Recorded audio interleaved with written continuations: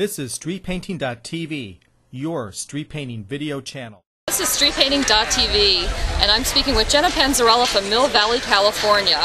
Hi Genna, how are you? Very good, thank you. What is the most difficult aspect of street painting for you? Well, I guess I could say the wind and the weather. So weather can be a problem, and also when your body just gets so it doesn't want to do it. And right now I'm doing one every weekend, so my fingers don't have time to recover.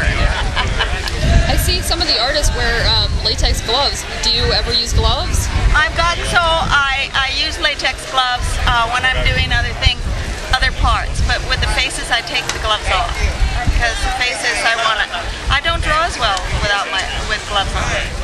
Well, I really thank you for talking to StreetPainting.tv today. It was a pleasure, Genna. I love it. Thanks.